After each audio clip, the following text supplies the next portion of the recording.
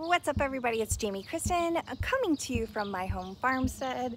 I am ready to do my winter sowing unveiling. We had a few failures, but we had so many successes, and I had a lot of you guys asking about my setup. So we're gonna go over all of it. Now, ironically, let me show you guys this.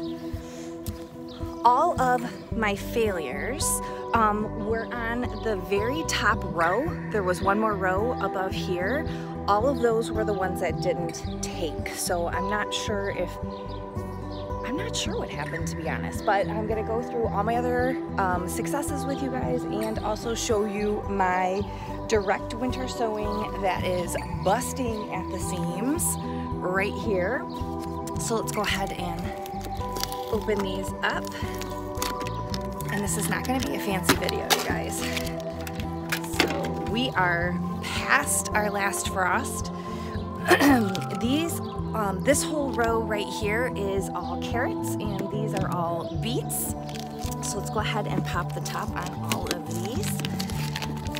So I would love to hear if you guys tried the winter sowing method this year and how you guys did, and had a lot of people asking what these little coaches were. These were actually just chip bowls that I carefully drilled holes in the top of, and then I got these buckets at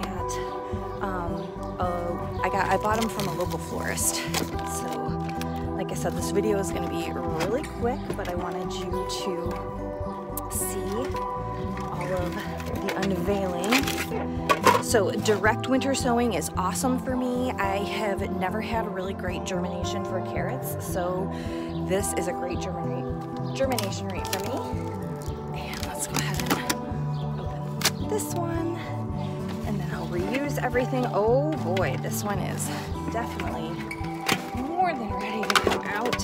Now it does have a little bit of sun scald, so I will go ahead and just get those leaves off so that the plant can heal itself. So sun scald is just when it touches, like you can see on this one, it touches the top of the coach, who is definitely ready to come out, but fickle Michigan weather, we never know when our last frost is, even when it comes, and these ones were golden beets.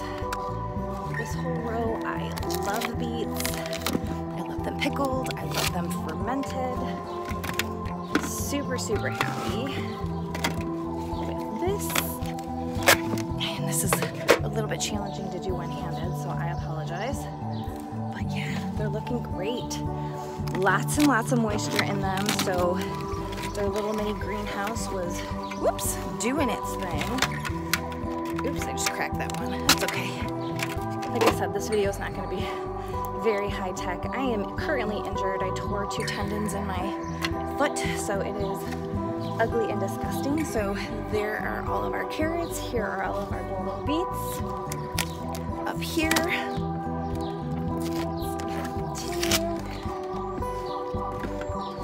Oh, so awesome. I'm gonna turn this around. Again, super sorry about this video quality. I am on the struggle bus doing this myself. These are gorgeous. What variety was this? This was, let's see here. This was the Chaga beet, or Chaga beet. And let's go ahead and spin this one around. Open this up. Yeah, we are definitely a beet family for sure. Beautiful. Just a couple leaves that were damaged on this one. Let's go to this side. Woo, that one popped right off. The moisture had already pulled through that one. This is another golden beet. So something kind of interesting is the golden beet leaves look a little bit more rounded than the chaga beets. So that's pretty cool, the variation in leaf shape. Let's go ahead and move this over, open the last one. This one is another golden beet, and as you can see, it was already popped. Moisture had already come through there. Hey, so I am super thrilled with no transplant winter sowing. I think it did awesome. That was my little setup here. I started opening my little jugs here. This is a bachelor's buttons. And then I was like, you know what? I never showed them what the results were. So I think I had 100 and some odd jugs, and out of that 100, ooh, where am I going here? I want to go over here to the failed ones. Out of the 100 that took, I had, let's see here, 1, 2, 3, 4, 5, 6, 7, 8, 9, 10. So, you know, 90% success rate. I'm super happy with that. So these bachelor buttons are definitely ready to be planted out. I have some rainbow carrots right here that I direct sowed. Those are doing really well. These are my garlic grow bags that I started in the fall last year. And oh, you guys, I made a mistake. Look at these, almost all empty, except one hung on. I was so excited at our last frost date that I went ahead and popped the top on these pole beans because they were getting super tall, getting to the top of those cloches that I had on there. Well, then the very next day it snowed. So these babies died. So don't be like me, be an impatient gardener. Only one survived and it still has some damage. So we show you the good, bad, ouch, and the ugly. Oh my gosh, you guys, my foot, y'all. You wanna see some grossness? Seriously, here, look at this. Oh, so bad. It hurts so bad. But we're getting through it. We're getting through it. It's garden season. We're gonna be happy. We're gonna do stuff. All right, so I'm gonna try and see what is the best way to do things. Maybe I'm gonna prop you up on there and then we'll go ahead and do the opening. What do you think? Like I said, this video is gonna be sloppy, not good editing.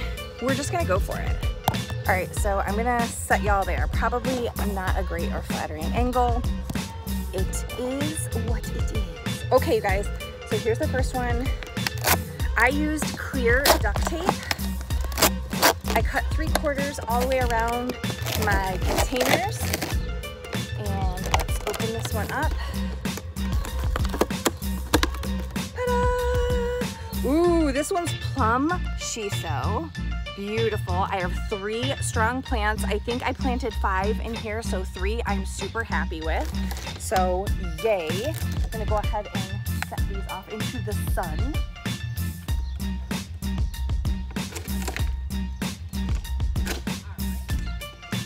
And we will keep moving down the line here. So I did a variety of different containers. I did half gallons, I did gallons, I did clear water jugs. So let's just see how they all turned out. And if you didn't see my winter sowing videos that I posted, check them out. This one is another bachelor button. So awesome. There's 2 plants in here. I think I put 4 in, so super happy with that. I wanted to make sure that I planted for my garden space, not for just the amount that I could grow. So here's another container. One thing that I would definitely do differently is do pull tabs on my, well, this one's just gonna pop open. Woo! What are you? Where is your little, here it is. Oh, this is mint. Okay everybody, so we are gonna speed this up. If I did each one in regular time, we would be here for probably 40+ minutes. So let's go ahead and go through each one of these.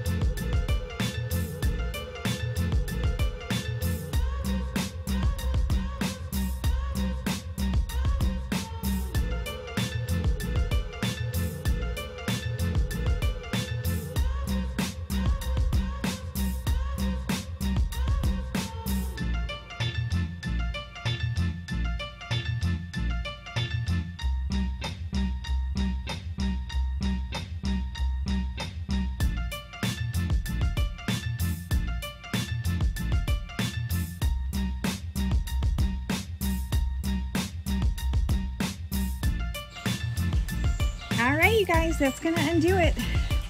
That's gonna do it for this unveiling of our winter sowing. So here's our jugs that failed, and again, they were the ones on the very top rung of my plant stand, so I'm not exactly sure what was a little bit different there, but here is all of this beautiful, gorgeous little seedlings that did amazing, all without heat mats or artificial light. They were planted in the snow, they went through the winter. They're beautiful. Vegetables and flowers. And these are my directs. A reminder of don't be impatient, don't take your cloches off, even if it's after your last frost. One lone survivor. And my gorgeous beautifulness over here because I didn't take their cover off. So just really quick, I want to show you guys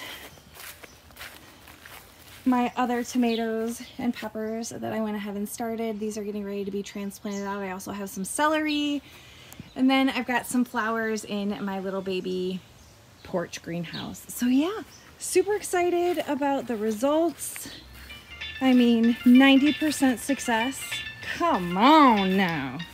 All right, you guys, I hope you have a wonderful and fabulous day, and from our homestead to yours, remember to sow seeds of love and life, and in the garden too. Bye.